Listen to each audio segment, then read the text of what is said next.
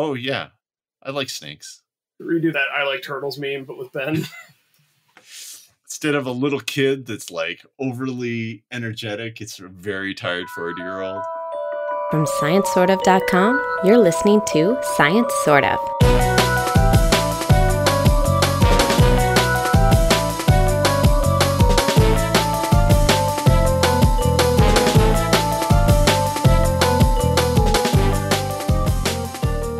Hello and welcome to Science Sort of. You're listening to episode 345. Our theme this week is Evil Prevails. And joining me to talk about things that are science, things that are sort of science, and things that wish they were science, it's the man himself in the possibly android flesh. It's Ben Tippett. Hello. How is Dr. everybody? Ben Tippett. Yes, that's me, Dr. Ben Tippett. Hi, everybody. It's good to see you again. I can see you, by the way. Well, I mean, they can see you too, Ben, because they are viewers. Oh, yes. How's your life, sir? I got a puppy. Whoa! Yeah. What happened? He looks well. The short answer is I talked my wife, who is a cat person, a very militant cat person.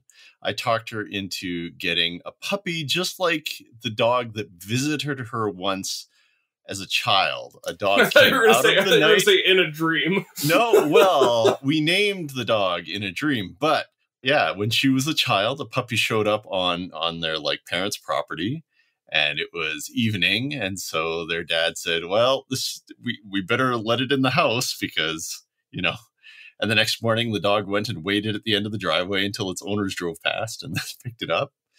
And so I was like, "What if we get this type of puppy?" Because there is somebody nearby who breeds them and is about to stop breeding them, so your time is almost up.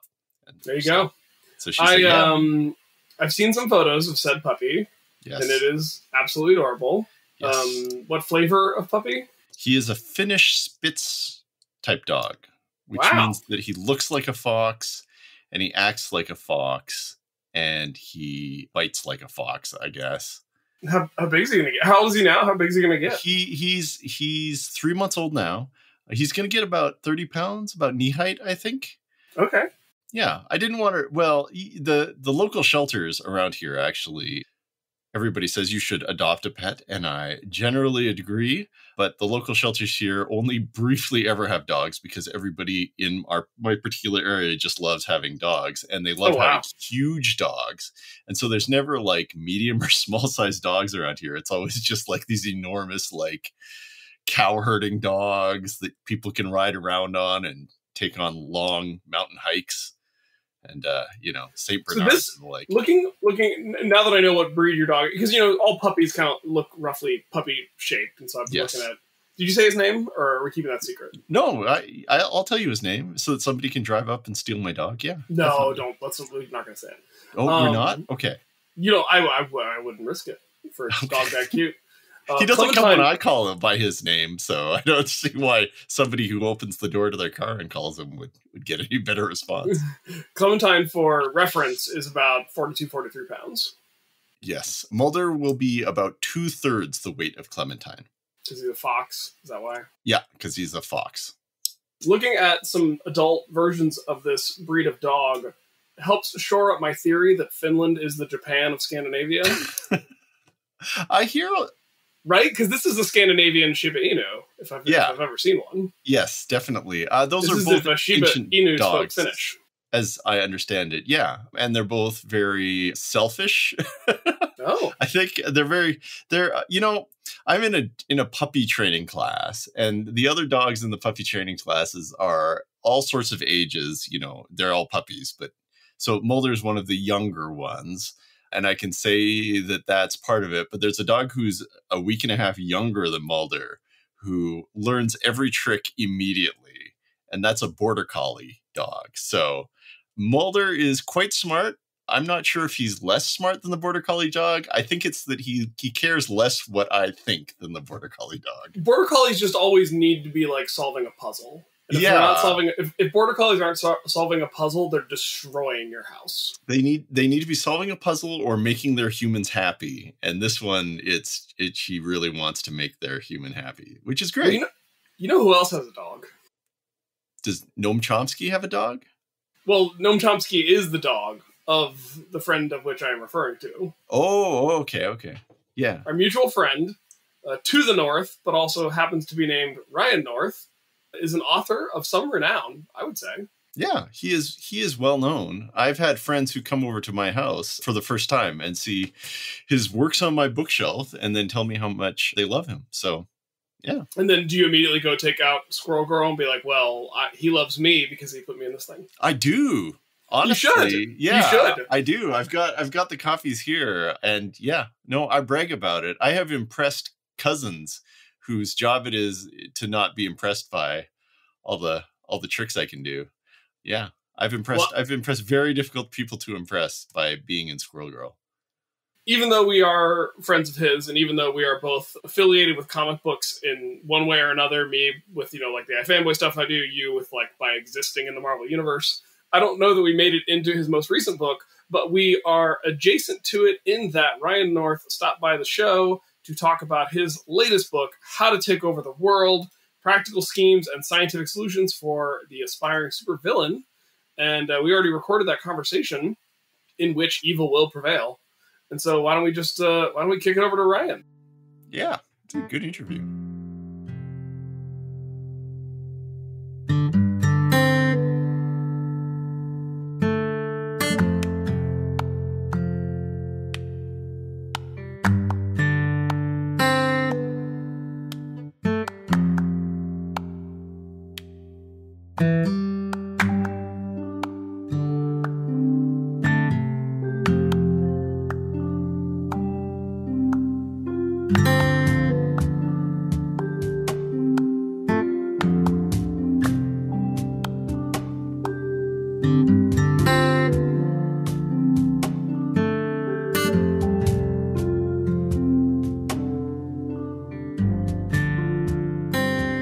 Ryan North is a New York Times best-selling author whose books include How to Invent Everything, Romeo and or Juliet, and To Be or Not to Be. He's the creator of Dinosaur Comics and the Eisner Award-winning writer of Adventure Time, Jughead, and the Unbeatable Squirrel Girl for Marvel Comics. And he has a master's in computational linguistics from the University of Toronto. Ryan lives in Toronto with his wife, Jen, and their dog, Noam Chomsky. Ryan's also been on the show before, we think at least twice, but we know for certain episode 44, which we called Dinosaur Language. And also, if your names happen to be Kelly and Zach, you may know him as Manly Ryan due to an overabundance of Ryans in your life, of which I happen to be a part of that problem. He's here today to talk to us about his new book, How to Take Over the World, Practical Schemes and Scientific Solutions for the Aspiring Supervillain. Welcome back to the show, Ryan. Thank you for having me. I'm glad I get to be Manly Ryan. That's exciting. You are Manly Ryan. Yeah, that was what I was told when Zach was explaining to me his Ryan-based naming schema. What's your name? See, I don't want to say that because they call me Handsome Ryan, which is embarrassing. So, But I think, listen, it's been great to be on the show. I gotta go. I gotta make some calls. I think what happened is we knew each other from doing the podcast, and then they met me, and I'm not like an ogre, and so I think that was like enough of a like surprise that they were like, oh, like he's actually a decent looking person. They assume anyone in radio has like a bad face. Right, and you had already taken Manly Ryan, and so that was unavailable to me, so they had to come up with something else. So I mean, this is Manly Ryan and Handsome Ryan and Ben. Yeah, and that's beautiful Ben. So Ryan, before we dive in too much, since this wasn't in the list of books that your publisher sent to us, my wife, Julie, wanted me to make sure that I told you how much she enjoyed the Machine of Death anthology series, nice. And which is not a question, but it was just something she wanted to make sure I mentioned. That's super great. Thank you. Yeah, that was a great book to put together, great series of books to put together. Yeah, I could definitely see a way to do a story in that anthology series that involves a lot of these supervillainy antics that you've been writing about more recently. So I guess to talk about the new book a little bit, you explain this in the text of the book itself, but can you elaborate a bit on how you became sort of the self-described authority on supervillainy based on your personal combo of science and comic book writing? Yeah, the sort of premise of the book is that I have been writing, and this is true, a lot of comics for Marvel and DC. And when you're writing a superhero comic, one of the demands of the genre is that the superhero always wins. But it's a more exciting comic. It's a more interesting comic. It's a more thrilling comic if the hero wins at the last possible second, which means there has to be some flaw in the villain's scheme that they can exploit. And it doesn't take much when you're thinking that way to say, well, what if the villain didn't have to lose? And the other wrinkle is that comics are more exciting if they're credible. And so without kind of realizing it, these giant multinational entertainment conglomerates like Disney and AT&T Time Warner, who own DC, have been paying me and people like me to come up with these increasingly credible world domination schemes, and they're failing only because we're making them fail. And so that's sort of the fun wrapper on it. But the real meat of the book is, let's explore the edges and these interesting parts of science and technology through this lens, because I find it's really interesting when you have a reason to care, right? And if I'm trying to figure out like how many calories can a square meter of farmland support, that's not very interesting until I say I'm trying to figure out the size of my secret base so I can support hench people. And then you're like, oh, I do care about that. Yes, let's figure out this farming stuff. So for me, it's a fun way to approach the actual science and technology and history and politics and world that we live in through this lens of, you know what? Let's take a supervillain's point of view and explore how credible these classic supervillain schemes are. Because we don't have shrink rays, we don't have mind control helmets, but we do have actual materials. And so can we, dig a hole to the Earth's core or de-extinct dinosaurs? And what is the actual science behind immortality? And how long can we ensure that we're remembered? And how far into the future can we communicate? And some really interesting stuff comes out of that. So that is a long answer to tell us about your book, but I'm excited about it. So that's that's great. Yeah, I love the whole like how do we make sure that we're known in the future question. I read an excellent book that we didn't cover on the show because I wrote a review for it for Science Magazine called Underland by Robert McFarlane, and he has an entire chapter about like how do we bury nuclear waste and then label it in such a way that people in the future don't think that it's valuable. Yeah. And it sounds like an easy problem. And then like, wait, no, this is actually really, really hard because we can't rely on language. And then the paradox you have is any sort of warning label is inherently interesting because it's it's there when nothing else is. And so the challenges of long-term nuclear waste storage, one of the things that I use in my book for trying to talk to the future. I said the difference there is that we're trying to be remembered, so it's a benefit that we are inherently interesting because we're not trying to keep people away from nuclear waste and stopping them from building jewelry out of it and then dying in 10 years. It's crazy to think about how like this is a problem that the pharaohs had to contend with because like they also wanted to bury a bunch of valuable stuff with them and keep people away. So they just like said, it's cursed. Don't go in there. So it's been a problem that humans have dealt with for a long time. I don't want to go any further to discussing the book without mentioning the fact that it is illustrated by Carly Minardo. Hopefully I'm saying her name correctly. You are. You nailed it. And she just adds a fantastic dimension to this book and that you sort of explicitly call out other authors for not having the courage to have illustrations throughout. And I was just really curious if you could tell us how that collaboration got going and what it's like working with an illustrator on a project like this. Like, do you identify sections where you say, I would love an illustration here, or do you just give her the manuscript and let her have fun with it? And like, is it similar to scripting a comic in that sense, or is it kind of a different animal entirely? A little bit. So when I was writing the book, I would say I'd like an illustration here, and I'd sketch out like, here's what the illustration could be. And then I talked to Carly and she was game for it. And so we'd have these calls where I would describe the chapter because I'm not going to hire someone to illustrate a book and then be like, you have to read every single word. So I told her what the illustration would be and what the context was. And then we would collaborate, and she would basically every time find a way to punch up what I had imagined. And it was her idea to have this supervillain character throughout the illustrations, throughout the book. So you sort of follow this supervillain on her journey, trying to accomplish these schemes, as you're also learning about how these schemes could and would work. And so it was great. Like it's always one of the greatest things about writing comics is that you imagine a story and you write a script, and then you get back these pencils from an artist who have drawn something that is always better than you imagined. And it's such a thrill. So getting to see these illustrations that were both better than I imagined when I imagined them, and also funnier because she was punching them up and coming up with better ideas than what I had said, really elevated the book. They were just great calls too, because Carly and I are great friends, and so it's like a hangout call where also we produced a nice part of a book out of it too. I've got a question. Shoot.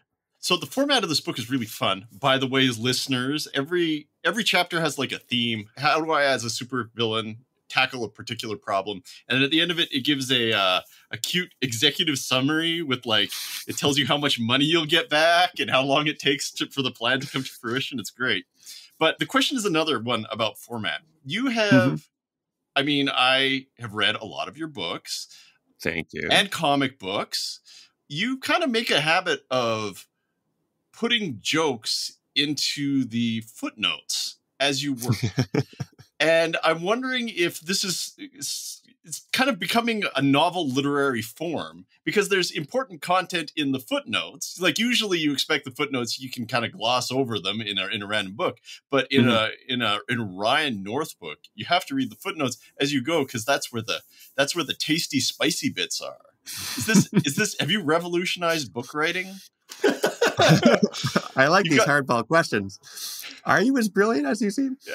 No, but I'll give you the sincere answer is, and this is not a fully thought out thing, but something I've been thinking about as I've been writing, is that we have gone from people who usually would read one book at a time or a couple books in parallel, but one book a night sort of thing, to now I'm looking at my computer screen and I have easily 40 tabs open. And I like the idea of writing a book sort of in a more internet-y way, where when you do have an interesting aside, the footnote is almost like clicking that link in Wikipedia to be like, oh, tell me more about that. And so they do retain this echo of their structure where they are technically optional. You can just read the book and you'll get a complete book out of it. But there's so much cool stuff in the world.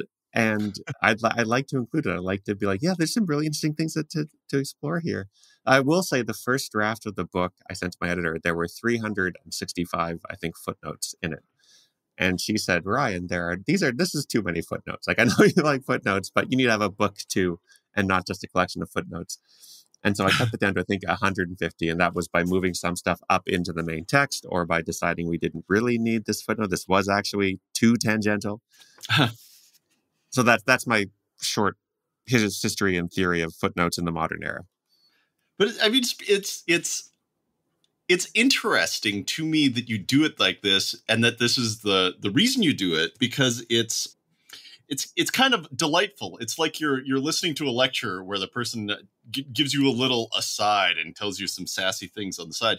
But it's also like, it's delightfully non-linear, but you can also imagine, like, you can't cut them out, but you also can't imagine like sewing them back into the text so it's like one long document. The footnotes themselves are like foundational to how the information is being portrayed in the book. I don't know. Maybe me fanboying you is boring everybody. No, but I mean, there is even that was what I wanted, so that's good. there is even a moment in the footnotes where you are explicit in, like, to prevent you from putting down this book and just looking up everything I just told you, I'm just going to explain it here. And I was like, well, that's hilarious. Like, that's great. And it was you had listed like 3 different phenomena, and like 2 of them I knew and the third one I didn't, and I legitimately was about to pull up my phone and look it up, but then you prevented that. You are controlling the reader's eye very well, which I think, is something a comic book person gets adept at when you're scripting a comic book, because you have to think about the way a person's eye moves around the page. Yeah, it's funny because this is working in prose, and people in publishing don't think of it that way. In comics, the page is your fundamental unit of story, and you're aware of where everything is on the page because you can control it. You can have like a turn the page reveal where a big thing happens, a big exciting moment. You want that to happen on an even numbered page, because that's when you'll see when you turn the page and won't be spoiled by looking over to the facing page. But you don't have that in prose. And there's a bit in the book where I have a scheme that goes poorly, and the book says, sorry, there's nothing else we can do. And then you turn the page and it says, for that plan, but every villain has a plan B, and here's our plan B. Yeah, that was cute. That was great. That was a good moment. Thank you. It took a lot of work to make sure that was working in the book, because people weren't used to thinking of the page as the object, and they're thinking of the paragraph. And I was like, no, we have to have a turn the page view. Otherwise, nothing works here. Think of it like a comic book. But yeah, the footnotes are the same thing, where I want, when you're reading a book, you're inviting an author into your head. And I want it to be fun. And I also want it to be the best book it can be. And in that example you mentioned, it was the idea of like, yeah, if you don't remember this, let me just put it here so you won't have to pick up a phone because we're in this together and I want you to enjoy your time reading the book. And I can make a joke about it, be like, don't stop reading this book. Here's what you need. Now back to the book. And I think, you're pointing out a kind of interesting distinction between prose and comic books or graphic novels. And, Ben and I have read a ton of graphic novels and comics, and I do the iFanboy podcast pretty regularly. So like I a person who talks about comics publicly and tries to think about them critically and like what makes them work and what makes them not work. And, you talk about the page being the fundamental unit of storytelling, and you want your big reveals to happen on an even page number, which means that it's going to be on the left-hand side of the binding, because that's when you turn the page, that's the one you see.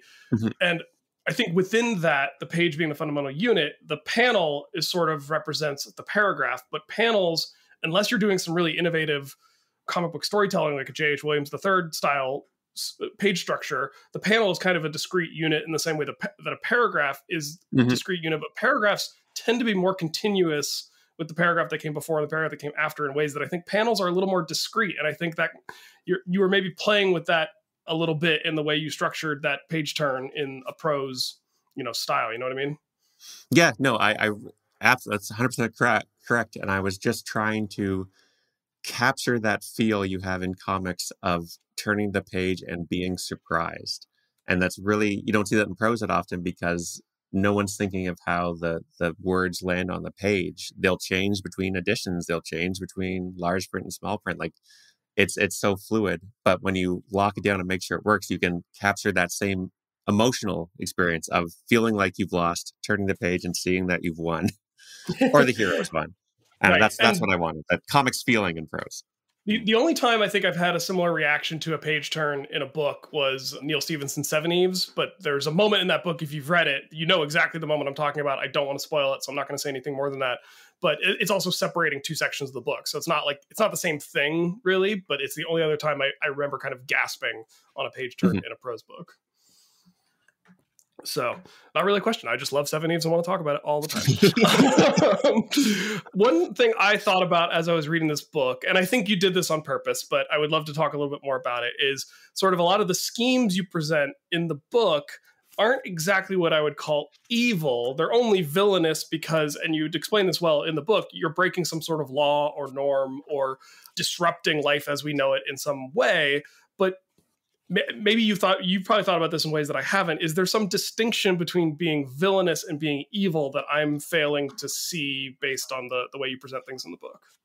Yeah, and you're right. That was fully intentional. The main thing being is that I felt like there's a big difference between real world crime, which is, for example, robbing a bank, and super crime, which is, for example, stealing a bank. When you're thinking about super crime, like you're in this realm of fun and impossibility where it seems like it should be impossible, but if we can find a way to do it, that's inherently interesting.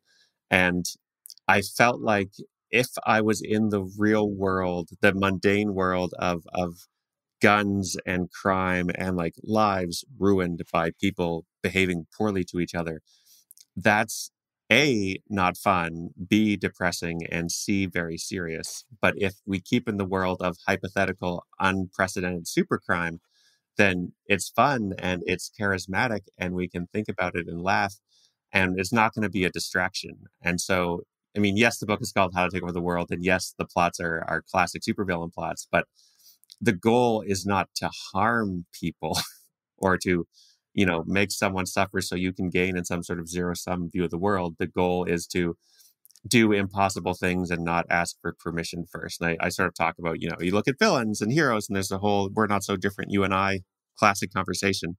And you look at, like, Thanos famously killed half the universe, but his goal was, I want a sustainable world for my children, which is pretty relatable and pretty heroic. It's the way they go about it that's wrong. But exactly. But he didn't. Instead of putting together a think tank to come up with some other solutions, he just picked a solution he liked and then pursued it at all costs. Yeah. So I like the, and towards the end of the book, like when we're talking about not being forgotten, you start with this very villainous and selfish, I want to make sure people know my name forever.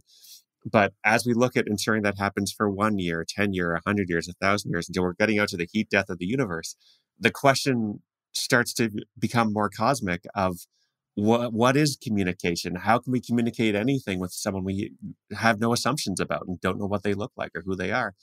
And can anything survive from our planet? And what is most likely to survive, to be the last thing in the universe that remains of planet Earth? And you start with a super selfish, I want to be remembered, and end up with this cosmic tier of like, what does it mean to be alive and have an effect on the universe? And I love that you can go on that journey, starting with villainy and ending with like cosmic 70s space awareness. Yeah. Which is classic Marvel Comics. I mean, that's, yes, yeah. You're basically the Silver Surfer at that point. Or yeah. Or whatever Marvel the villainous version of the Silver Surfer is. Well, Silver Surfer started as a villain. He was working for Galactus, the destroyer of worlds. Yeah, absolutely. So yes, it's. I didn't want it to feel depressing, and I didn't want you to feel like you're on the wrong side. So we stick to the super crimes of stealing banks, and it becomes, I think, a fun book because of that. Well, and it's funny that Charlie on this podcast has actually made the point about the Voyager spacecraft being, possibly the only evidence that humanity ever existed in the far future once, the Earth, the plate tectonics have completely engulfed any evidence of human civilization. And so I guess what you need to do is you need to figure out that time travel thing so you can go back and get yourself on the golden disc. And that's the way to do it. Yeah, I want to mention that because people have like chapter 6, I think, is the book chapter on time travel. And it basically just says, look, I've tried, I can't figure it out. But if I do, I'm going to go back in time and change this manuscript so everyone's books will be updated. So check this chapter periodically. And it's like a fun little joke, but also like it's also a promise. It's sincere. And I like that I've committed to that. It makes me feel like I have structure in my life. It reminds me of, the time, this may be apocryphal, but the time Stephen Hawking threw a party but didn't send out the invitations until after the party occurred. And so it was like you had to have backwards time travel to attend the party. Yeah. It's, in terms of my own personal experience, I really like that chapter. So, I do research on time travel occasionally, and I've kind of made myself notorious for that. And people take...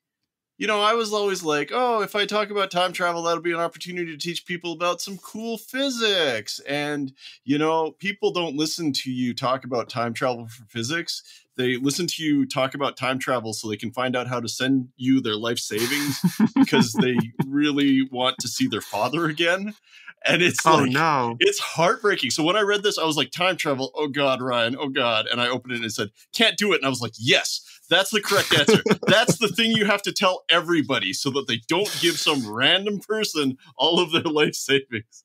It is horrible. I had some experience not with time travel, but early days of the internet, I emailed everyone I could find named Ryan North. Oh, yeah. And I said, I am the real Ryan North. You have to pay me $30. Pay me $30 to use my name. Just as a joke, I had a time in the computer lab at university. And you wonder why you're the manly Ryan. That's such a power move. Well, one of the guys wrote me back. A bunch of them wrote me back, but one guy in particular wrote me back. He's like, hey, you're clearly a child. You were 18 or whatever. I'm 42, so I am the future Ryan North. So if you have any questions for the future you, hit me up and I'll answer. And I was like, oh, cool, this guy's playing along. So I was like, hey, future me, what advice do you have? And his response suddenly gets super serious. He's like, stay away from women named Susan. They'll ruin your life. And I was like, whoa.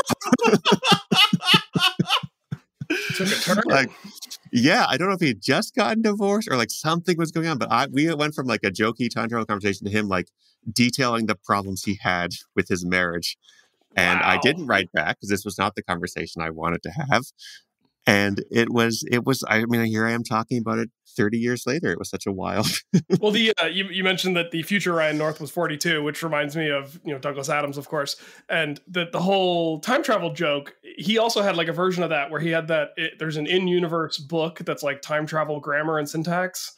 And like the joke in Hitchhiker's Guide is that the book itself is so confusing that nobody's ever actually been able to finish reading it. So the printer eventually just stopped printing like the second half of the book and it's just blank pages.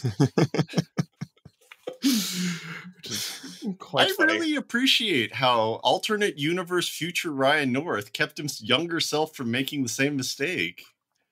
Good work, Ryan. Never dated anyone named Susan. I never had the opportunity, but it says right here in your bio that your wife's name is Jen. That's not Susan. It's like the Ron Swanson Tammy thing. He butterfly effected his way out of a divorce. Yeah, Well, I okay. tracked in that email and I email it now and it bounces and I go, oh my God, he doesn't exist anymore. So to accidentally emailing your future self seems like a pretty great villain origin story, but I feel like you, Ryan North, have had an actual credible supervillain origin story experience. And so I just want to say, is being stuck in a pool a good way to create a supervillain? I was wondering, like, which of my many adventures is he referring to there? But yes, I got stuck in a hole, a skate bowl with my dog Chomsky. But I feel like that was less of a villain origin and more of just like almost a hero origin for the rest of the internet, because Yeah. what happened was people on Twitter were sending me suggestions of how to get out. Ben, you sent me one. I did too. I chimed in at one point. Oh yeah, great. So you guys helped me get out, and eventually the solution was hit upon, where I combined items in my inventory to escape with Chomsky. And I spent an hour stuck in this hole, and I got home and I thought, that was a fun time on Twitter. And then you went into the hole because you thought it would be a nice place to take a picture of Chomsky, right? Yeah, it was a cool picture of my dog. And then I get home from totally worth it. Absolutely reasonable. Yeah, absolutely, reason to climb into a hole. And then I get home and there's an article in The Guardian about Canadian cartoonists stuck in hole. And I was like, oh, it's international news. I see what's happening here. And then The Guardian ran a stock photo of a very shallow, like, splash pad, not a skate bowl. And so all of these hole experts in the comments were like, I would simply take 2 steps to the right. And what is wrong with this guy? And you're also you're a pretty tall guy. You're taller than 2 meters, yeah. Both Ben and I, yeah. Combined, yeah. And Ben and I, well, not combined. That's Ben and I are conducting this interview in a very long trench coat, and I'm on Ben's shoulders. That's right. He keeps kicking me. I think that incident, I remember following in real time. My wife and I had a lot of fun laughing at your misfortune. and I think it generated one of the greatest tweets in the history of Twitter, which was somebody was commenting on the situation and said, where were you when Ryan North got stuck in a hole? And you tweeted back, I was stuck in a hole. I just love that so much. Good times in the hole. Yeah, well, we're glad you got out. I want to talk about dinosaurs because I am a paleontologist by training. Mm-hmm. And one reason, you mentioned this in the book, one reason we've focused on chickens as the way to recreate, a morphologically an animal that looks like a dinosaur is because we've studied chickens extensively. We kind of know them backwards and forwards. We know how to breed them. We know how to keep them alive. We know they taste good if it doesn't work out. Mm-hmm. So, it makes sense that that's what the animal whose genetic code we would mess with first to try to create a simulacrum of a dinosaur. And I think, the Michael Crichton frog DNA thing was just so he could have the sex switching dinosaurs on the island as a plot point. I think, realistically, if you were going to use DNA for plugging in gaps, you would use an archosaur, probably a basal archosaur, more like a crocodile or something like that. But, and then you say that going to ostriches next makes sense because if you want a bird big enough that you can ride, you want to turn that into a dinosaur and then ride around on the dinosaur. That all makes sense.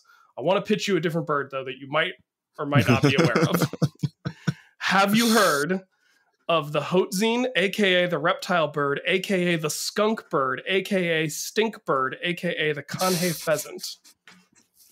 I have not, but I will say this sounds like one person really didn't like one particular bird and so made up all these unkind nicknames.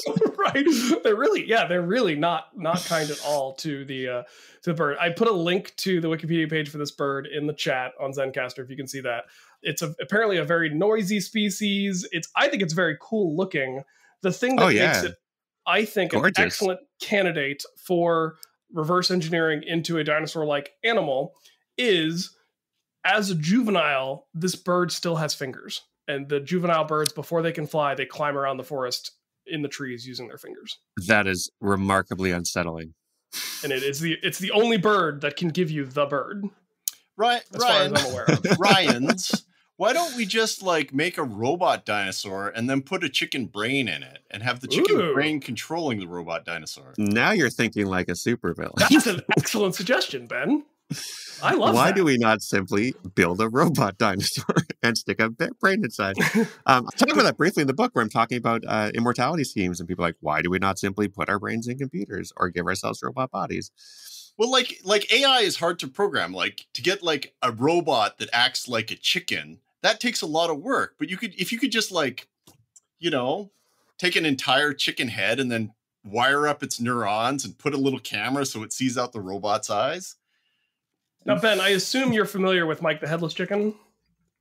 What? Oh, it lived a long time, right? Isn't that the... Yeah, it lived. I mean, it lived. Eyedropper food, yeah. It was for folks who don't know. Mike the Headless Chicken was a chicken in Fruita, Colorado, that was decapitated by its owner. And there's a fascinating element to this story.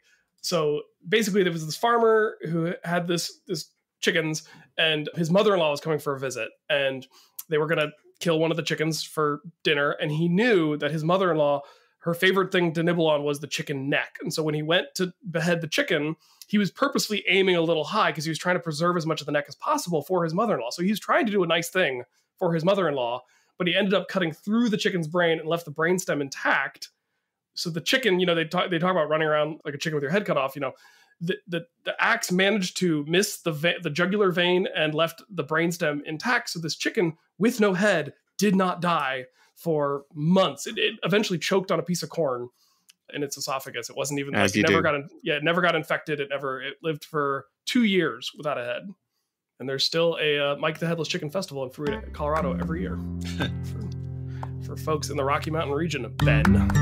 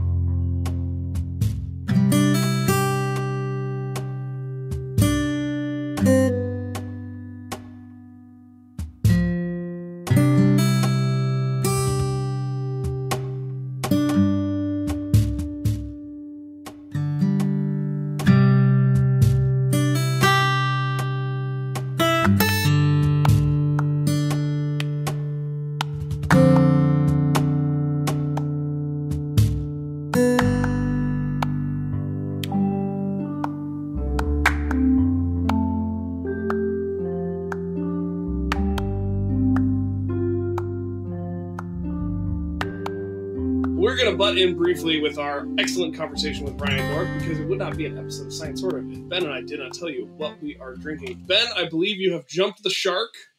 Maybe you're drinking some sort of shark-based beverage. I don't know, but I heard you take a sip before we got to this point in the record. So oh, yeah. I'll let you go first and tell the fine folks at home, or not at home, out living their lives, what it is you are enjoying or not enjoying. Live your life. Do what you want. Since I moved to Cranbrook, BC, the bulk of my episodes of Science Sort of were recorded in the Maritimes, where I had Asian grocery stores that stocked a lot of very exotic drinks. But since I moved to Cranbrook, British Columbia, Canada, my choice of exotic drinks has been fairly limited. But somebody was selling burdock tea at the Asian store. Well, I mean, the proprietors of the Asian grocery store were selling burdock tea. Do you know what burdock is, Ryan? I don't. I was literally typing it right. I was typing it right now. What is it? Tell me. Well, it's a type of spiky bush that's all over North America. It looks like a milk thistle. Yeah. I don't know if it is a milk thistle, because anything with roots is something I'm not very good at. I mean, it's family Asteraceae, which is one of the most speciose plant families, I believe. So that doesn't help me narrow it down much, because once you get below family level plants, I generally don't know what's going on. So yeah, this is burdock is it's this plant that makes this edible root, and the root gets used in a variety of. I think it's slightly medicinal. I've looked it up, and milk thistle is also an Asteraceae. So okay. I was actually, I mean, I at least identified that. Congratulations. I tried to grow a burdock bush in my backyard. It was growing like a weed in the alley, and I didn't cut it down because I had ambitions of digging up its root and eating it. It gets used a lot in Japanese cooking. So I was very excited to eat the burdock. I still haven't had any locally grown burdock, and my mom told me that I'm being foolish. But they sell burdock tea, and I think that it's ridiculous, and I can't wait to try it, because... What even is? What are your thoughts on, like? Yeah, because I feel like there's a definition of tea where it's made from the leaves of a tea plant. Yes. And then there's just like, I don't know, we just like soaked this thing in water until the water was a different color, and then we drank it. Yeah, sure, like herbal teas. I don't know. So there's definitely but see if you're soaking the root, because like an herb to me is a leaf, right? To me the distinction between herbs and spices in the Colonel's recipe for his delicious fried chicken is herbs are leaf, spices are any other part of the plant. Is that so? I suppose that's my understanding. So like cinnamon seed pod is the bark, right? Yeah. So it's a spice. Mm-hmm. Coriander seed is a spice. You plant coriander seed and wait for it to grow into cilantro. That's an herb because it's a leaf. But people use like cinnamon in herbal tea mixes. I know, but I'm just saying. I don't think that. I think the term, we need a different term. I don't think we can come up with it here and now. But I'm just putting. Well, it out there. I think people refer to any like teas or herbal teas. I don't know. Moral of the story is this is actually tea. When I look at the ingredients, it's got burdock extract and then some other flavor. It's got jujube concentrate, brown rice concentrate, and then some green tea extract. So technically, this is flavored green tea. So it's proper tea according to your definition, but it's yeah. All right. Have you ever had sassafras tea? No. That's a thing in Appalachia. Doing like Boy Scout camping trips, we used to make sassafras tea, and it's the root of the sassafras plant, and it historically was an ingredient in sarsaparilla and root beer. So it's tea that tastes like root beer. If you ever were interested in that, that sounds really good. It's really good. Okay, burdock tea. It's good, but it tastes very very brown and earthy. Kind of muddy, but sweet and refreshing, etc. I mean, they did put jujube extract into it. But you know what it tastes like is there are a variety of teas in Japan that are made of roasted seed pods. Like they have buckwheat tea and they have like... We actually just finished a bag of buckwheat tea here in our household, and I need to go to the Japanese market in town and buy more. Oh, yeah. No, it's good stuff. Delicious. But you're right. It's super roasty toasty. It's almost like a hot glass of popcorn. Yeah. So that's what this burdock tea tastes like. I thought it would taste more like burdock, which burdock tastes. It tastes like what it tastes like, but it is a very earthy flavor, a very woody texture. So I wasn't expecting the familiar taste of like buckwheat tea. Well, I have a beer, as you might not be surprised to learn. There's all right. Well, I don't think I got anything on the computer. I think we can continue. This beer is called, I thought this was a very appropriate beer for having Ryan North talking about his new villain book on the show. This beer is from Weathered Ground Brewing in Cool Ridge, West Virginia, which a lot of people say is currently the best brewery in West Virginia, but I haven't actually been to their facility. I've drank a fair amount of their beer, and it is quite good. I just can't speak to, its GOAT status. But this is an experimental IPA they did called Thespian Espionage. That fits, right? Because, like, Ryan North's got some thespian energy, but, like, his most recent book is kind of espionage-y. Yeah. I approve. Do you think it's like a pun on like people who steal the show? That's an interesting idea. The little paragraph they have about it, I won't read the whole thing, but they say occasionally a dramatic experiment becomes a brew house favorite, and that's exactly what happened with Thespian Espionage. It was dramatic. I won most dramatic superlative in high school. Do you do superlatives up in Canada? We don't call it superlatives, but we do try to mimic it. So we had you could get nominated for various roles in the yearbook, but it was mostly the yearbook committee, like just having fun with all the submissions. Gotcha. So ironically and importantly, my twin sister, let's see, you know what? They changed it, but originally, because my friend was on the yearbook committee and they didn't want to make me mad, I guess. I don't know.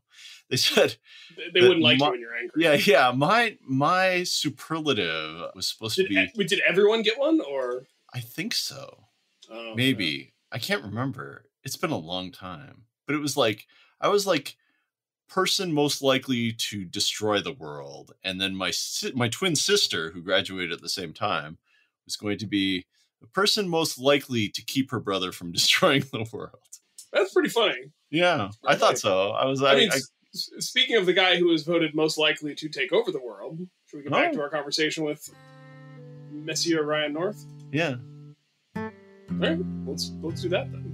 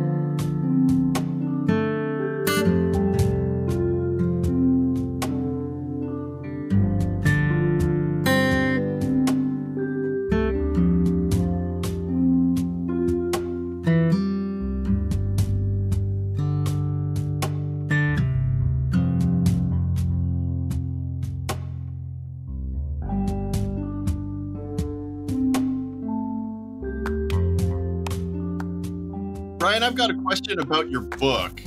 Okay, so you talk about the Buckminster Fuller giant floating cities. Yes. Right? And then you talk about the rigidity of different materials if you're going to build one of these things. Yes. Right?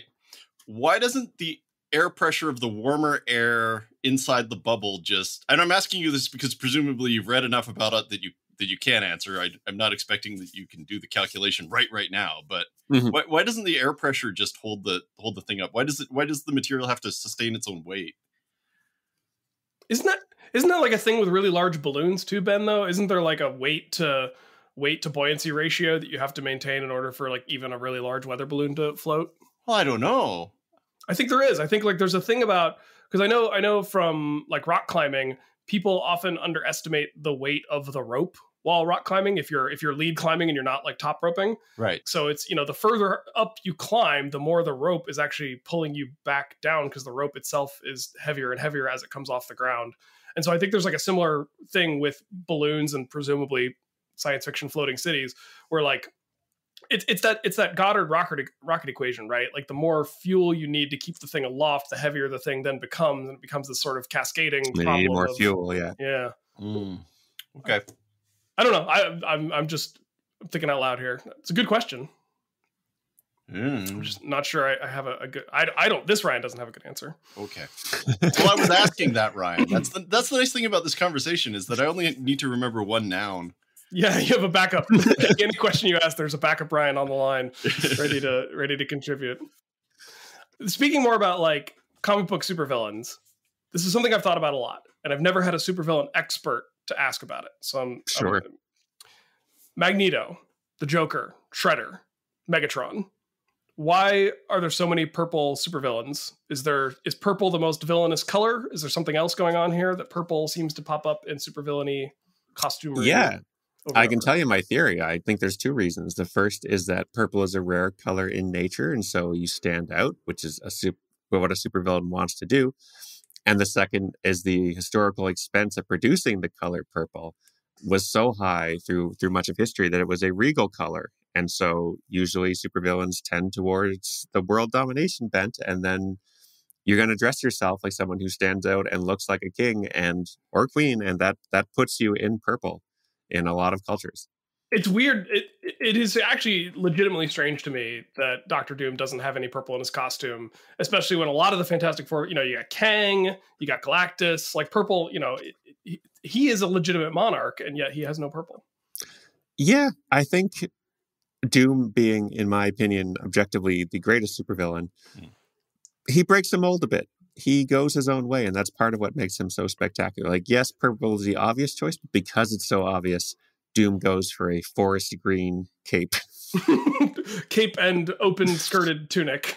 And yeah, open-skirted tunic with a sensible belt it's just around the waist. I also, like, he breaks the mold in so many ways. You know, he runs his own nation. He's an absolute, literally an iron-fisted dictator.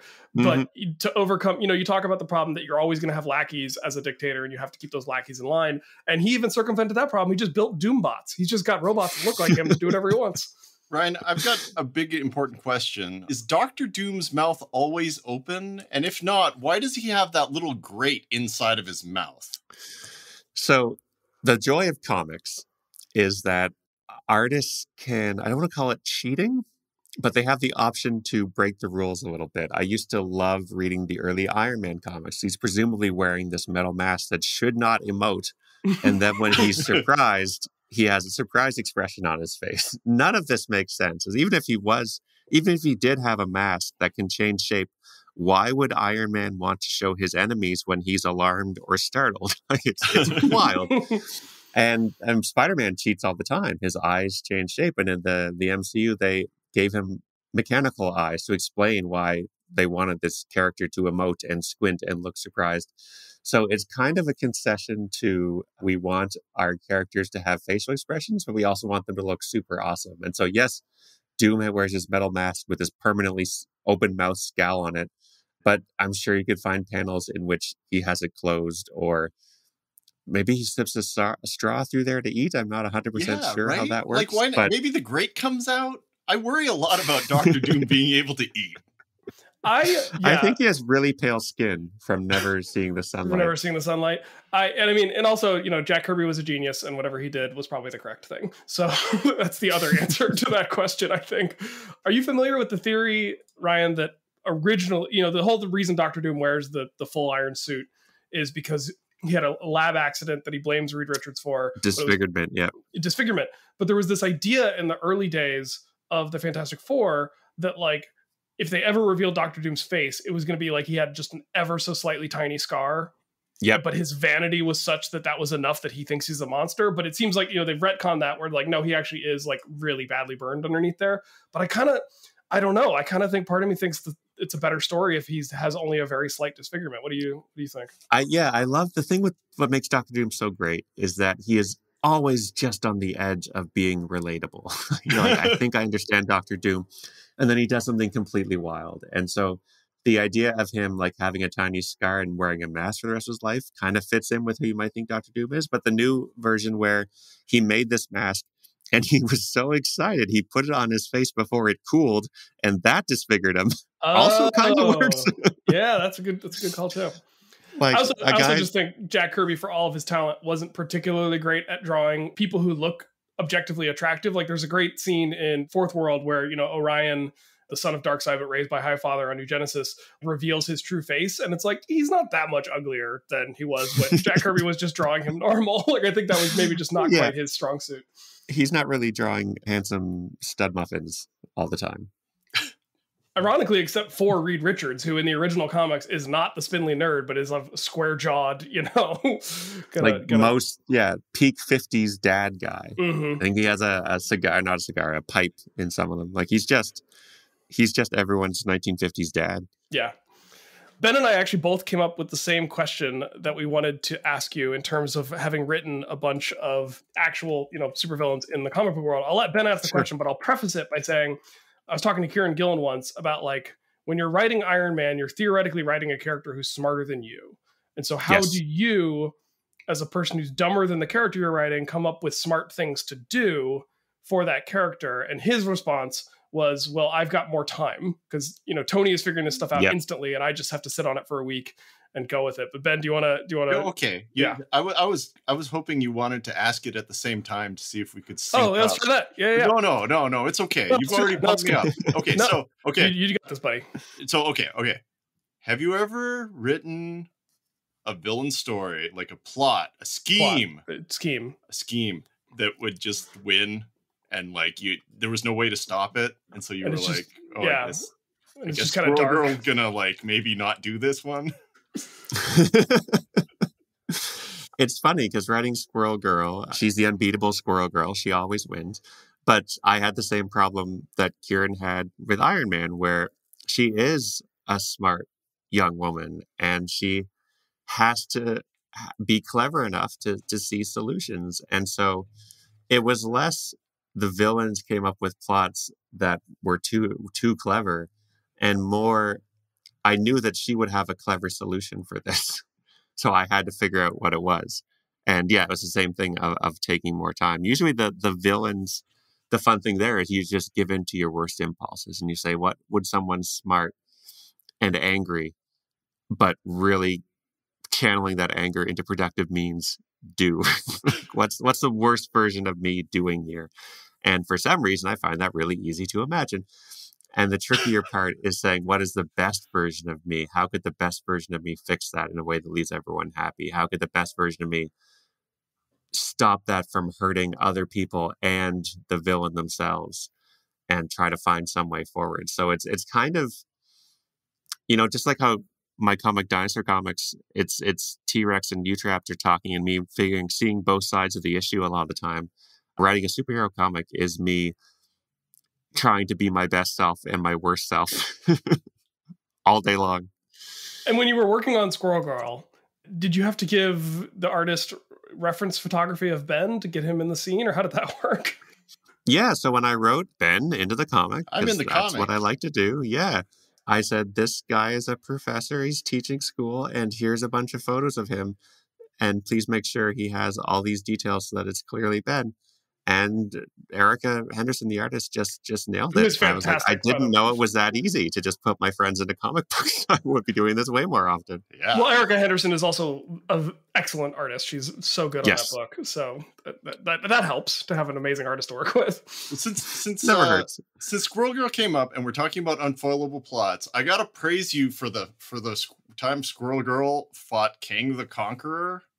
Oh, that was a fun book. Oh, that was genius. Okay, so what Ryan realized is that the reason King the Conqueror is a bad guy who comes from the future with knowledge about the hero he's going to fight. And so he has more knowledge about... Future knowledge. He has also potentially a descendant of Reed Richards or Doctor Doom. It's or both. They probably just fall in love in the future. Yeah. Hopefully. Reed Richards is all flexy. Anyway, so Ryan's like, you know what? Kang is going to try to fight Squirrel Girl and then kind of fail and then go back in time and try it again to earlier and earlier versions of Squirrel Girl. And what Ryan realized is that Kang's advantage of having future knowledge diminishes every time he interacts with a previous Squirrel Girl. The future Squirrel Girl gets more information about what Kang is about to do. And so it's a neat, inversion of Kang's advantage over the Squirrel Girl, because the obvious thing, which is to go back before, reduces his capacity to win. Oh, so smart, Ryan. Thank you. Yeah, Kang keeps going to earlier and earlier versions. Like, I'll get her when she's younger. I'll kill her when she's a kid. That'll make it easier. But he's making it harder for himself. I remember writing that issue and I was sitting I was waiting for a flight just to be like, how can I write a Kang story? This guy is so powerful. But the nice thing about a Kang story is that he's Mr. Time Travel, and you start to think of what's a crazy time travel I haven't seen done before? And if I have time travel powers, what's the best way I can exploit that? It's what we're talking about, where he's doing the angry, pettiest thing. I'll just kill her when she's a kid. And Squirrel Girl's doing the smart thing, that realizing that every encounter she has, she gets more knowledge. And so it's kind of an equilibrium. It can balance out. And Kang doesn't have the advantage he thinks he does, even though he can travel through time. Kang never has the advantage he thinks he has. That's the entire point of Kang, the character. If you name yourself Kang the Conqueror, you're probably not that good at conquering. He has to tell people that he's a really good conqueror, even though he's kind of not. I was so happy reading that. I was like, yes, look at the symmetry. Look at the symmetry. Ryan North understands about time travel. Thank you, Ben. That's great to hear. Well, I'm a huge Kang fan, and I think we're living in a bit of a Kang renaissance right now. We haven't. I think the Doom renaissance is next, Ryan. I sure hope so. But in terms of, you've written for both Marvel and DC, so hopefully this is not a loaded question. If you're unable to answer, I understand. But sure. Who has the best villains? Marvel, DC, or some other shared comic book universe that nobody's even talking about right now? Gosh, I think when you ask the general public, they think of Batman's villains, and maybe Lex Luthor, right? You've got the Joker, you've got Poison Ivy, you've got my personal favorite, though he's less popular, Clock King, you've got Riddler, like all the...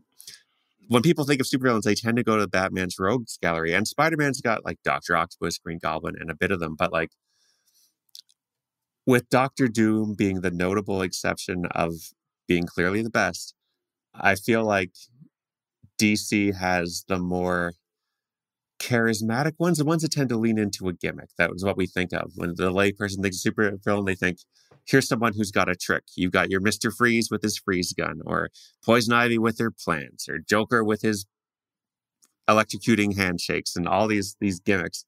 Well, Marvel tend to be more the tragic figures, the scientists whose experiments backfired and they lost their minds, or people who've suffered losses. So there's different flavors of supervillains, and they go in different directions. But if you're just asking like who's got the best across everything, in the interest of future employment, I would say they're both tied for first. I love that. I think that makes perfect sense. I think you're right. You know, people do go to Batman. I think if you're going to rank rogues galleries, it's Batman, Spider-Man, Flash are your top three by, you know, and I think they're kind of the top three by a mile. I don't think there's anyone else who really compares. But, you know, I feel like Marvel does a really good job of like having a character or a team have like the one great villain that is like unimpeachably awesome, like your Magneto for the X-Men.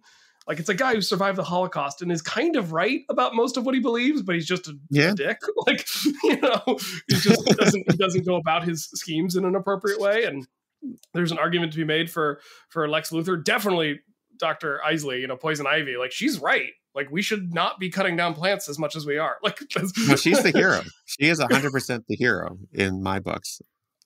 I love her.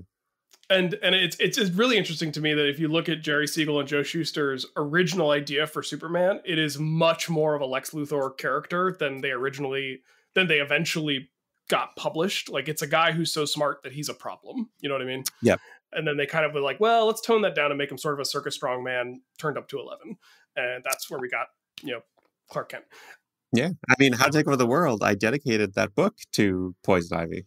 Well, you dedicated this book to Lex, which I assume is Luthor, Victor, who's Dr. Freeze, Eric, which I assume you meant Magneto, and then Dr. Isley. So are they just your favorites, or is there any particular reason that they got a shout out in this book, or what's the sort of thing in there? Yeah, I wanted to dedicate to the villains. And the funny thing with Victor is I actually meant Victor Von Doom, but I have a brother who's also named Victor. And so when my dad got the book, he flipped the dedication and I was like, how come Victor gets dedicated here and not me? And I was like, no, Dad, read the full dedication. And he's like, I don't know who Lex is or Dr. Isley. Do you know a Dr. Isley? Tell me about Dr. Isley. I'm like, Dad, they're villains. Lex Luthor, Victor Von Doom, or Victor Freeze. It's you don't have to feel bad about it, Dad. So it was a smooth way to dance around that and get out of trouble. And is it supposed to be Eric Lyncher? Are you getting that right? Yep. That everything else was right. Yeah. Okay, cool. Well, another question I had, sort of getting away from the realm of comic books, although I think we could talk about comics for days. We didn't even get into the Midas book you wrote, which is one of my favorite sci-fi comics out there. Ben helped a lot on that. Oh, did you, man? I didn't know that. Oh, yeah. Yeah, he was my science consultant. Oh, well, let's talk about it. Well, then by all means, let's talk about it a little bit.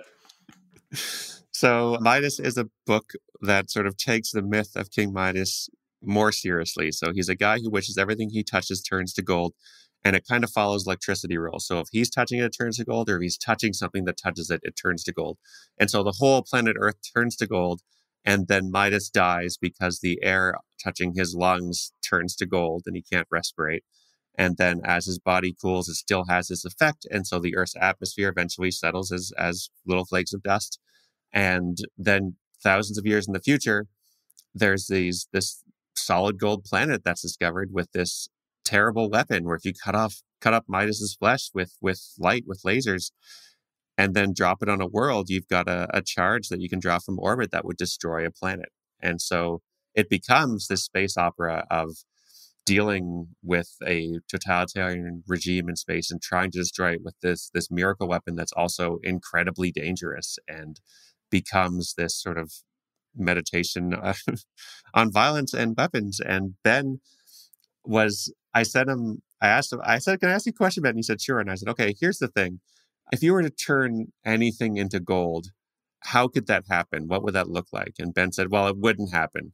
But if it were to happen, here's what it would be, and gave me this scientific rationale for how it could happen, which I used in the book for explaining the process and why it wasn't reversible and how it was powered. And it was just the right amount of actual science to make a science fantasy story go down smooth.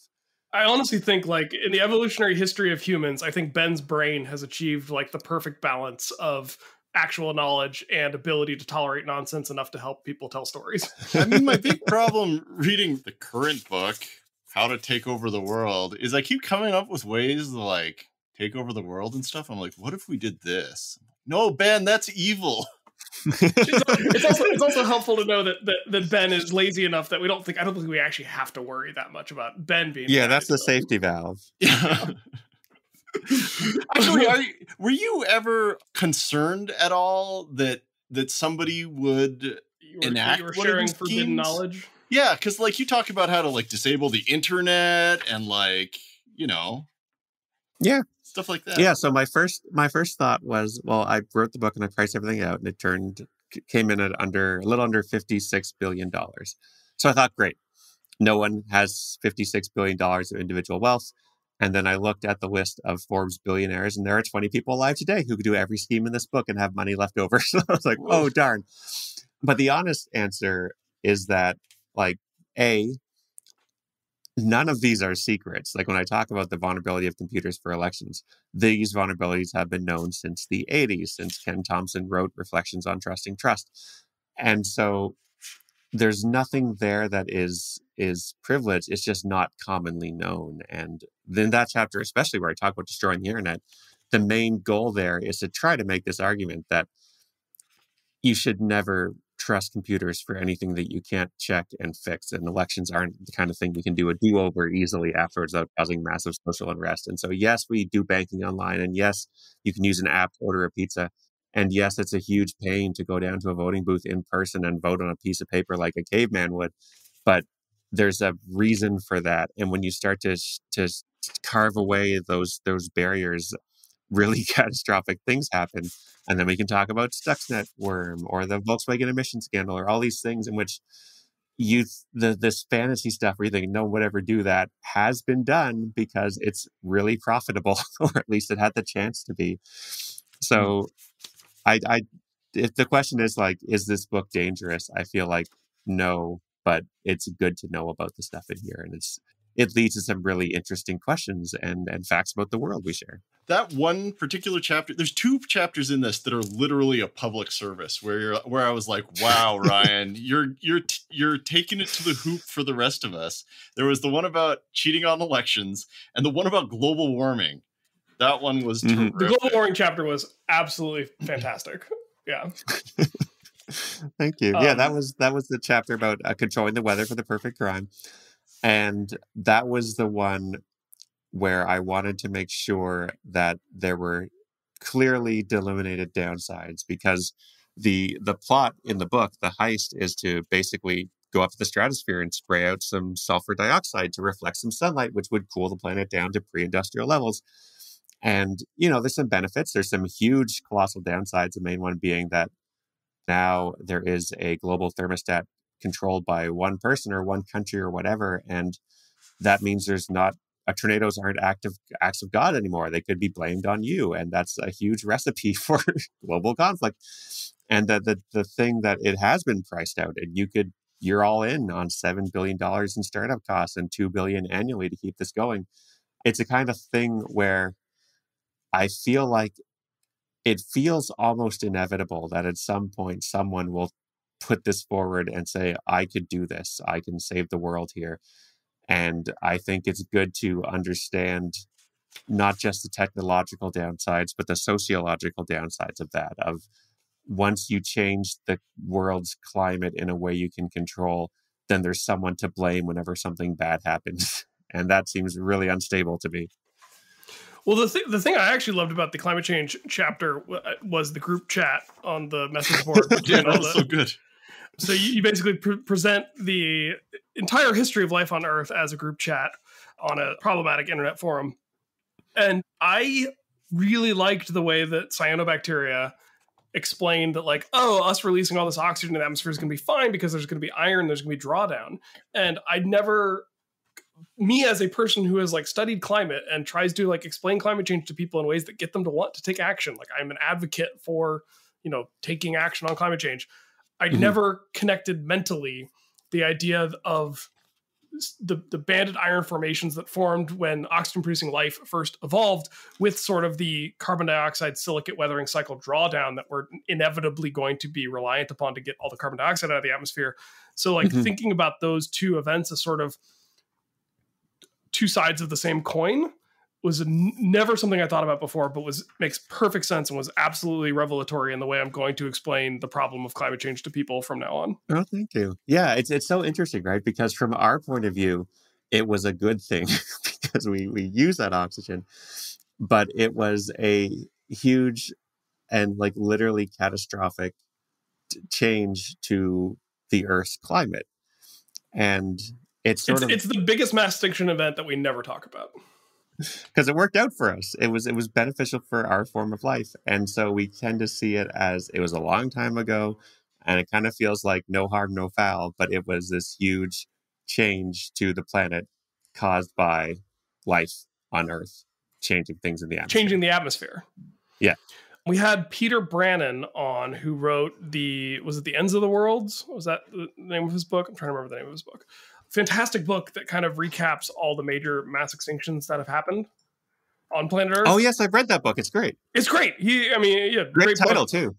Excellent title, and he's a really good speaker and writer. And the thing that struck me, I was striked by that book, was the idea that except for the asteroid hitting 66 million years ago, every single mass extinction on Earth since then, before then and since, has been caused by an imbalance of carbon in the atmosphere in one direction or the other, right? Yeah. We either ice ball Earth or we hothouse Earth, and it causes big problems. Yeah, if you look at the history of Earth, we tend to think of it as being basically, high level, life evolves, dinosaurs show up, asteroid kills them, we show up, the end. But there's actually this cadence of catastrophe where things go wrong often, and there's no reason to believe that we will be the ones immune to disaster and that we will be the last things to evolve on Earth. Like there's no guarantees, I think, is what history teaches us. Yeah, no, I think you're absolutely right. A question I thought in wrapping things up, is there someone in actual history who's come the closest to the type of supervillain that you're coaching in this book? The kind of villain who ends up doing maybe a service to humanity, but through outside of the normal, course of politics and science means? Yeah, that's a really interesting question. I'm sure others are like shaking their heads, being like, of course, it's this person I idolize. But when you ask that question, I thought of the closest person I thought to an actual supervillain, which I mentioned in the book, Thomas Midgley Jr., who was instrumental in both chlorofluorocarbons and leaded gasoline, and so did more to harm life on this planet than any other person possibly in history. And he did it by accident. So I would put him under like potential supervillains. What could he do if he was really trying? But for those who are doing the sort of enlightened supervillain in my book, people who better the world by operating outside existing power structures to get things done on their own that's not being done otherwise, I'm not sure. I feel like the core of it is making the world a better place and not asking for permission first. And I feel like that's a lot of really scientists, right? Like I always love this idea of a scientist as someone who is curious about the world and wants to do something, wants to make it better. And they don't ask for permission. Science is not at its best. It's not authoritarian. It's doing stuff on your own and seeing what happens. So I guess your friendly local scientist is who I'd nominate for that. I love that. So, Ben, you're the real hero here the whole time. Oh, no, I think Enrico Fermi is probably the closest to our super science villain. Yeah, but he had to secretly be an alien, right? He's just but there's no way that guy was human. Like, let's just make a nuclear pile. It'll be fun. It's sort of, he is the, I think he doth protest too much of like, where are the aliens? I've never seen one. I'm definitely not an alien. Look at this equation that proves I'm not an alien. Right? No, there's definitely no aliens here monitoring this primitive sapien species as we develop nuclear weapons. Not me. That's not my job. I wasn't assigned by the Galactic Council to do that. I do like the protest too much angle. On Twitter, I always like to claim that I'm not DB Cooper. And 99% of the people get it as a riff. It's a joke. We're having fun. There's like 1% that look into it and they're like, you were born in 1980 and DB Cooper was in 1976. There's no way you could be. And I'm like, yeah, that's what I'm saying. We should all stop looking into me. I'm not DB Cooper. I know the average amount about him. If anything, Enrico Fermi was DB Cooper just trying to get home. Yeah, look into him. He's the guilty party. Throwing themselves out of planes. I'm just an innocent fellow. As the Loki miniseries taught us anything, it was, the reason we never found DB Cooper is because he was beamed up on the Rainbow Bridge back to Asgard. Very credible theory. So, my favorite chapter in this whole book is Ryan trying to answer the question, how do you get somebody in a distant future, and he jumps from 10 years to 100 years to 1,000 years to 10,000 years to 1,000,000 years, right? And you use different things like you carve your name into a giant piece of plastic and throw it in the Marianas Trench. That's really clever. But yeah, okay. So what you do if you want to broadcast something out into the universe that will be noticeable forever, is you get yourself one of those nuclear reactors from the first chapter, and then you start pulsing out a message with it. And if you're doing it at a neutrino emission scale that doesn't match the energy scale that neutrinos get made in the sun, so neutrino detectors can tell the difference between different sources of neutrinos in terms of how much energy. So if they'll get a neutrino come bouncing in, and they'll be like, oh, this one comes from the sun because it's this energy level. Mm-hmm. So you do it with your nuclear reactor at a different energy level, and you pulse out your message with that, and it won't get absorbed electromagnetic radiation as it travels out into the universe. It'll just pass through things, and as it passes through one civilization after another, only a small percentage of the neutrinos will get absorbed by those people, and so your message will just propagate out into eternity. I like it. I like it a lot. Sorry, I've been thinking about this chapter a lot and the different things you could do. We should delete me saying this. Why? I don't know. It's kind of random. It's great. I think it's fun. Have you met you, Ben? Yeah. That was the joy of that chapter, is you start looking at these larger time scales, and you start considering more and more seemingly impossible things. You have to get towards larger and larger schemes to have any hope of communicating across these vast distances of time and space. And that's exactly what you were doing there, is being like, okay, well, if I can get enough neutrinos at the right power, then they'll be different than the sun, and that you can stand out and communicate with that. That's the core of everything the book is, I think, is trying to use science to accomplish comic book schemes. I love this book. It was great. In fact, I got 2 copies. Ryan, did you send me a copy of your book? I might have, yes. I think I put you on the list. You send me a copy of your book? Oh, thank you. I thought it was the publisher that Ryan Hopp sent me one. So I got 2 copies, and I gave one of them to one of my students. It's like, here. That's great. That puts you in as best teacher. Thank you for giving me a copy of your book, Ryan. Thank you for liking it. So you end the book with acknowledgments. And so that's where I want to end this interview. I just noticed you have John Sung in here. Is that Ferocious J, John Sung? That small world. That is Ferocious J. Oh my gosh, he's a buddy of mine too. That's hilarious. Well, hi John, if you're listening. I also have met John. Marguerite Bennett at comic book conventions as well, which I think you and I met, Ryan, at a comic book convention, probably WonderCon or something from back when it was still in the Bay Area. But I wanted to say that at the end of the book, you give what you claim is your only sincere piece of advice, which is to make friends with Kelly and Zach Wienersmith. And Ben and I have already done that. So we good? Yeah, I think you're set for life there. Right? It was this realization I had, because, you in middle school, my experience was I was a pretty clever guy. And then I got to high school, and some people smarter than me have this realization in university or grad school. But I was in high school, and I was like, I'm no longer the cleverest guy here. And I built my whole identity on being, in my head, my whole identity was being the smart guy who, liked science fiction, read science books. And I couldn't be the smartest guy anymore. If I don't have that, then who am I? What's left? But as an adult with a much more mature self-image and view of the world, I love having friends who are way smarter than me. Kelly and Zach are right up there. Yeah, Kelly and Zach are great. Ben was talking in our notes for this episode about their upcoming book, which I hope we can get an interview. Kelly on Facebook and Instagram has been talking about the research they've been doing on their upcoming book. Their last book was about future technologies like nuclear fusion and stuff. Their upcoming book is going to be about space stuff, right? Mm-hmm. The space book. Yeah, the space book. And as I was reading through space stuff through your book, Ryan, I was like, oh, hey, this kind of reminds me of the stuff Zach and Kelly have been working on. And then I read it in the back and I was like, oh, yeah, that makes sense. Yeah, actually, they were in the chapter about starting your own secret base and the trouble with people there. I'd been discussing Biosphere 2 and work in Antarctic bases.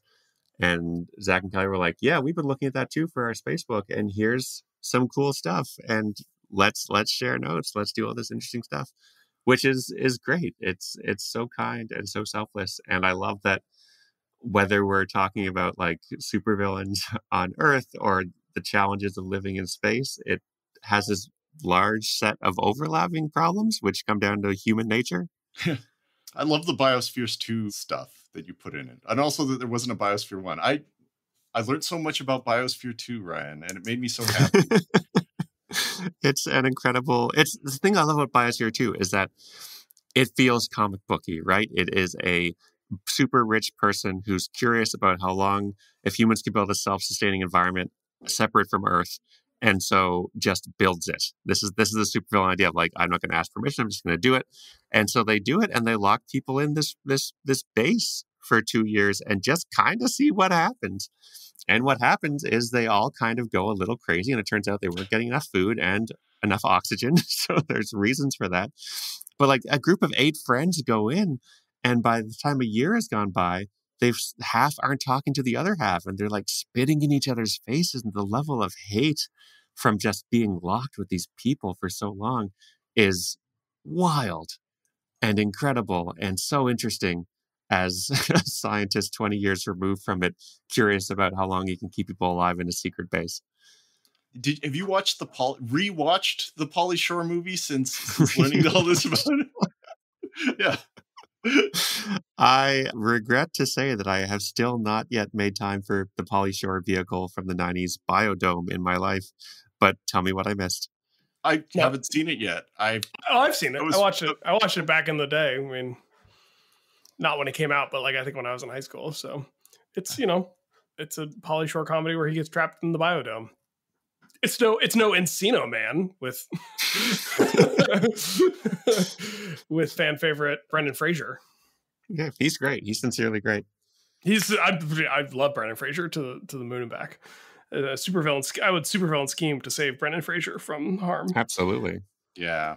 Well, Ryan, thank you so much for joining us to talk about your book and all the other nonsense we tossed your way while chatting about it. Happy to do it. I'm happy to come by every 300 episodes or even sooner if you'll have me.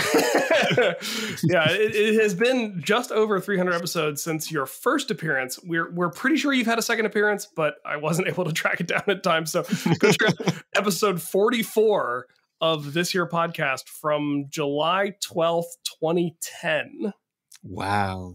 How about that? That was the one where I was drinking Tiger Malt, right?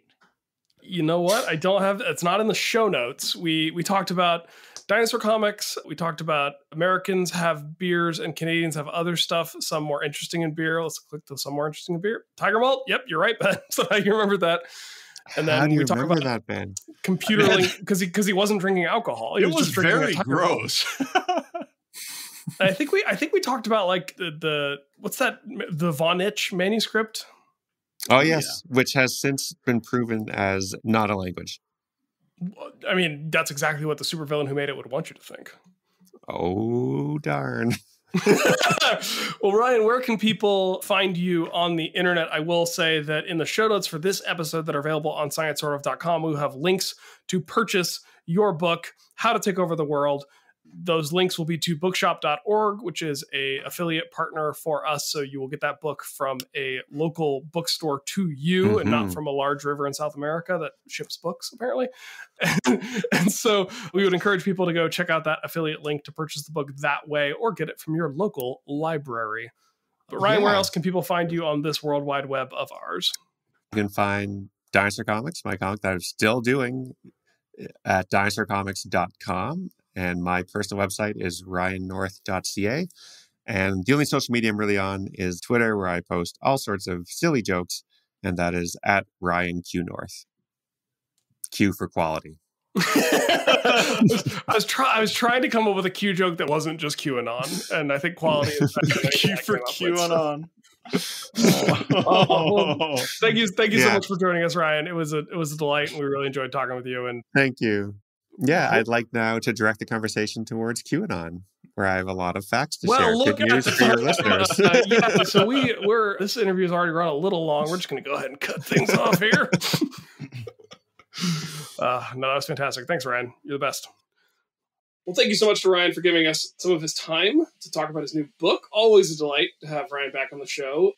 I would say it is not a far stretch to say he's one of my favorite repeat guests. He's cool.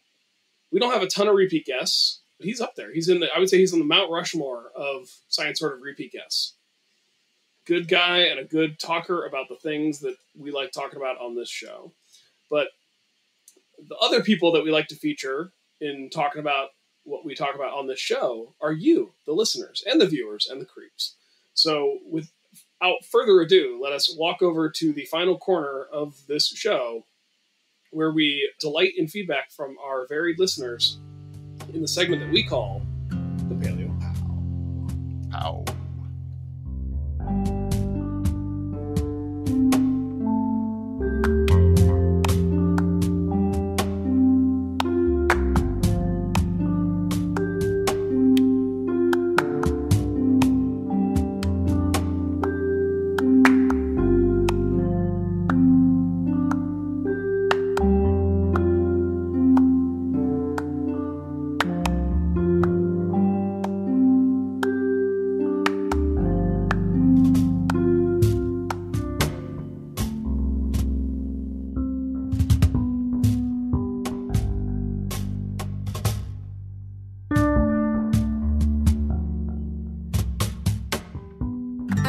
Paleo Pals, the listener feedback segment. Ben, you're up first. Hello. My Paleo Pow is from somebody named Brandon.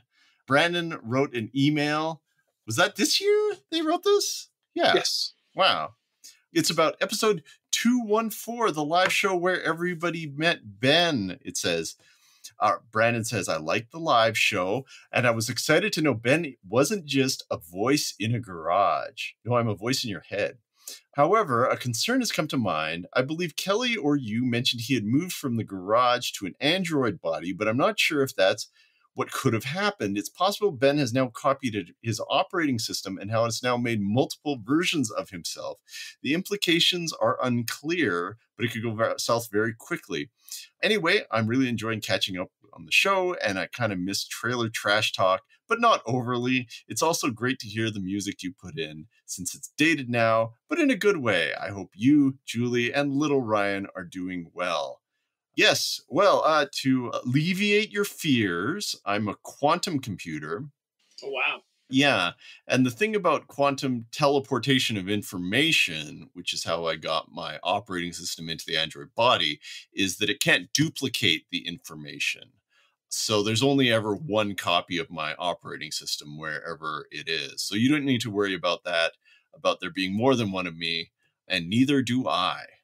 So, good news. One other thing I want to point out from a different email from Brandon, because we always ask what people's listening styles are to podcasts.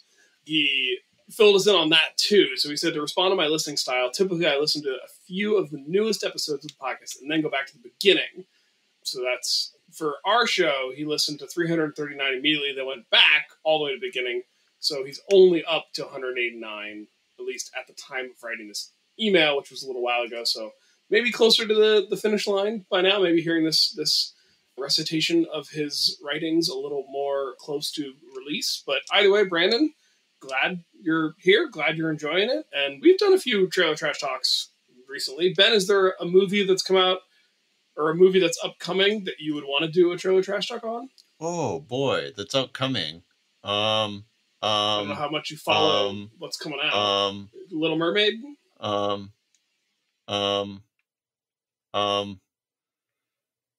don't know. I think all the movies I'm looking forward to watching came out like 3 years ago. What's the best, what's the best movie you've seen recently that we could do a science sort of theater on? Oh, that's a good question. I don't know the answer to that. Ryan, I can't remember anything I've done for the last 3 years. It's a big So you got to problem. get on Letterboxd so you can keep tally of all the movies you've seen. Honestly, now that we live in the era of tabulating everything you do so you can compare it with everybody, I should have done a lot more things, but I can't remember anything I've done. Well, at least 2021's looking nice. It's got to be better than this year, right? Sure. Yeah. Huh. Jesus Christ. I gotta see what movies are coming out. I'm sure I have an opinion here somewhere. I mean, it's kind of insane to not have an opinion on this, Well, I mean, I haven't been in a theater in forever. No, neither have I. You know what? Maybe Matrix Resurrections. Did you see that? No. That's not upcoming, but that's the most recent movie I've seen that I think would make for a good science horror theater. Oh yeah, that maybe. Except that I heard it was kind of bad. We should watch Avatar. I actually liked Matrix Resurrections. Oh, not was perfect, it good? But okay, I'll accept that. I mean, I've heard very few reviews of it either way. Man, I had never heard of any of these movies. It's a fun movie because it's literally the Wachowskis commenting. The movie itself is a commentary on how dumb is it that we have to make a fourth movie in our franchise, because if we don't, the studio will do it without us. So let's make a movie that's about how stupid it is that you have to make movies that you don't really want to make, because otherwise the studio will do it without you. Wild. Yeah. It's wild that somebody after the Matrix trilogy, I have a lot of good things to say about the Matrix series of movies as a whole, but watching those movies individually one at a time felt like they were running out of ideas fairly quickly. So it's wild that the studio would be like, yeah, we should make another one of these. Well, while you look through movies that are upcoming, I will chime in with my Paleo Pal, which this episode is a review via Apple Podcasts from RJM544, which sounds like a spy code name. It's there's that whole 355 spy thing in Why the Last Man, and there was that other movie about, but it's lady spies, just 355. So 544 feels like a different kind of spy, maybe a different kind of spy we never even heard before. Anyway, they say this is an excellent science podcast that keeps things accessible but still informative on a wide array of intriguing subjects and beer reviews. If you're looking for neat science and cool hosts and guests, this is the pod for you. 5 stars. Well, thank you, RJM544. Those are the kind of reviews that help people find the show. And even if you're not, a person who typically leaves reviews are a way that really helps get the show in front of the eyeballs of people who are looking for shows to download and enjoy. So reviews are a very free and easy way to help us get the show out there a little more. So we encourage them when the mood strikes you to write them. Are all the movies anybody's making anymore just... Oh, you know what? The Dungeons and Dragons movie sounds like a wild time. I am looking forward to that. It doesn't look that bad. Yeah.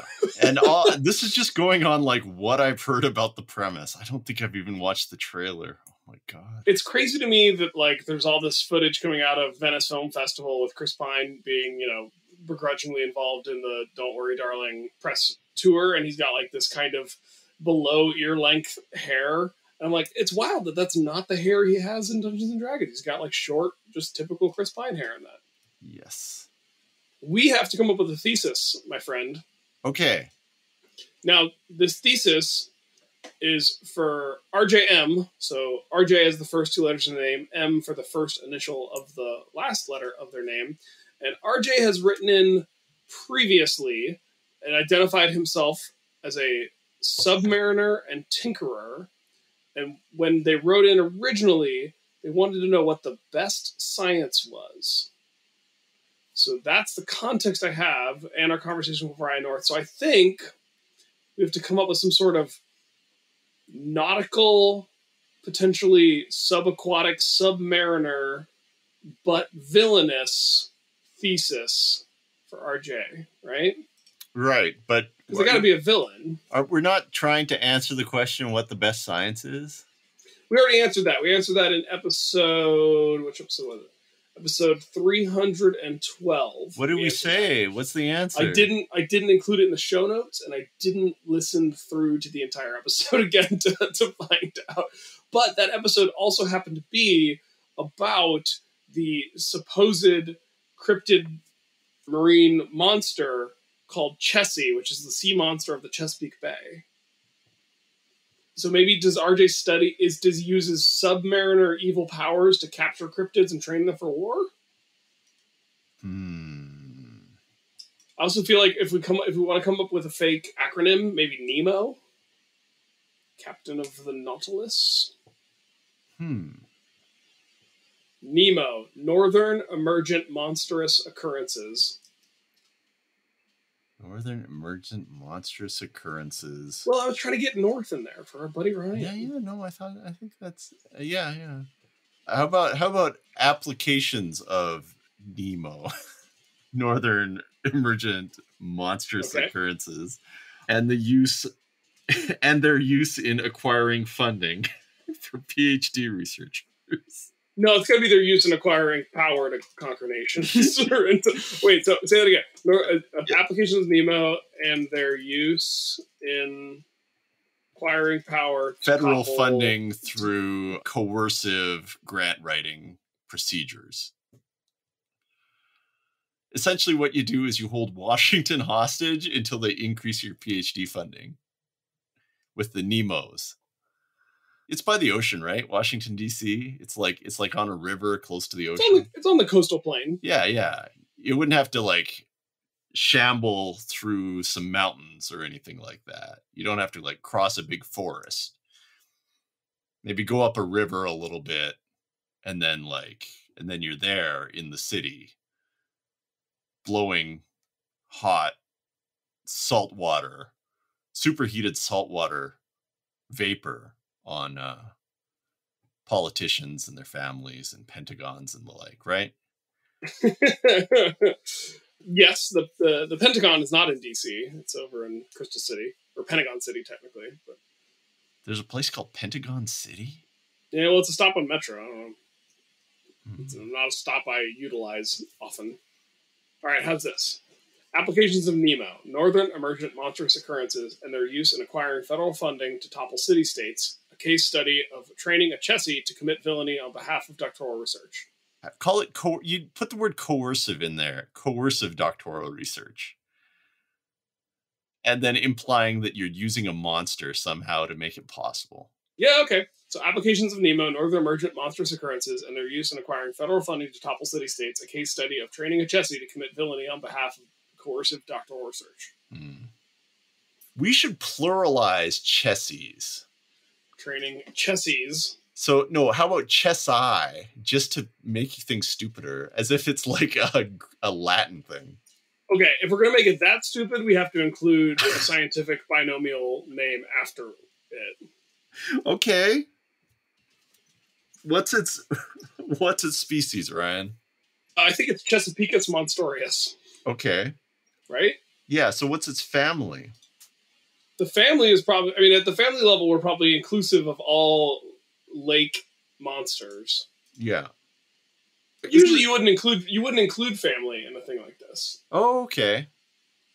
A lot of time, okay, I guess, yeah, for those unaware, in paleontological or biological research, if you're referring to a species in the title of a paper, it is not uncommon to, in parentheses, put the scientific, binomial name of that animal in the title of your paper. But you wouldn't include the family unless your paper was about the entire family.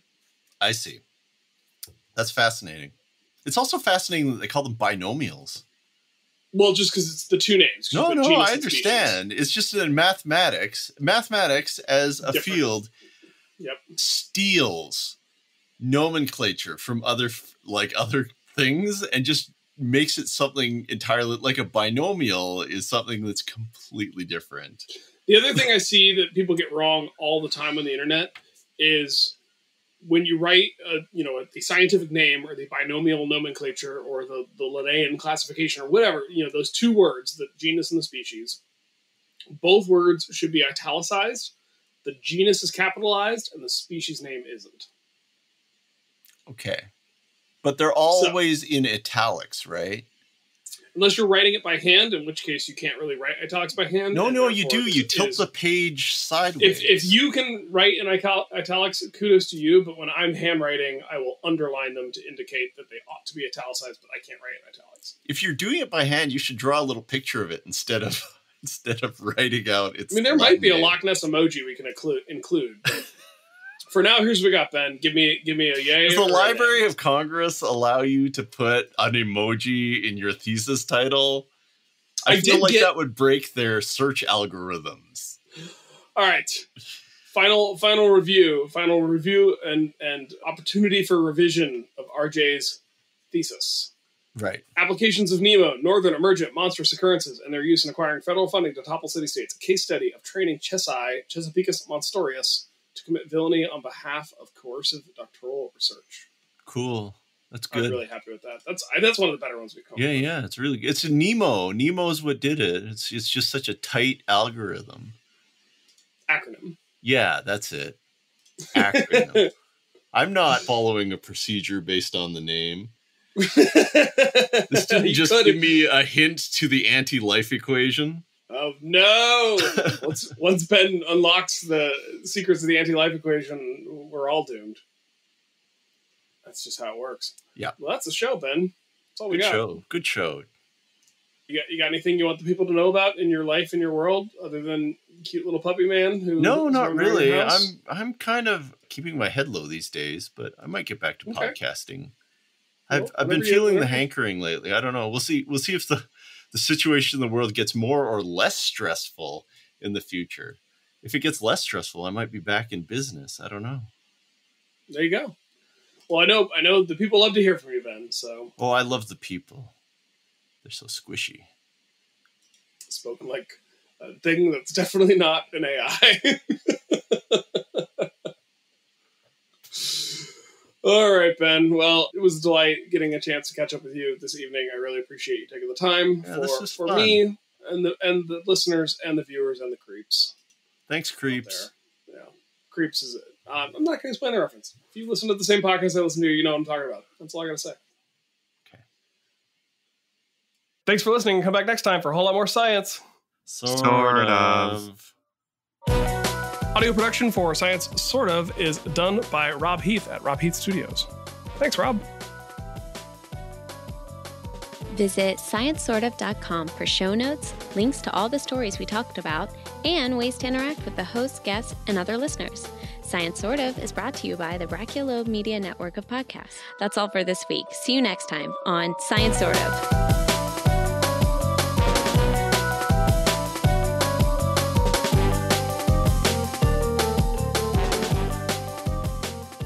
Speaking of fact checking, I love hiring a fact checker because there's this really sort of heady emotional stew where you want to put out a book that's correct and you want any errors to be caught as soon as possible, but you're also paying someone good money to show you what an idiot you are. So like, it's almost like a literary BDSM. You're like, like you're paying them and you're saying like, I want you to find stuff, but I also want you to find nothing. And I don't know how I feel. And every email I get from you, my heart goes up. Oh my gosh, I can't imagine. It's intense. I recommend it to anyone who wants to feel alive, is to pay someone to follow you around and correct you. It'll really change your life.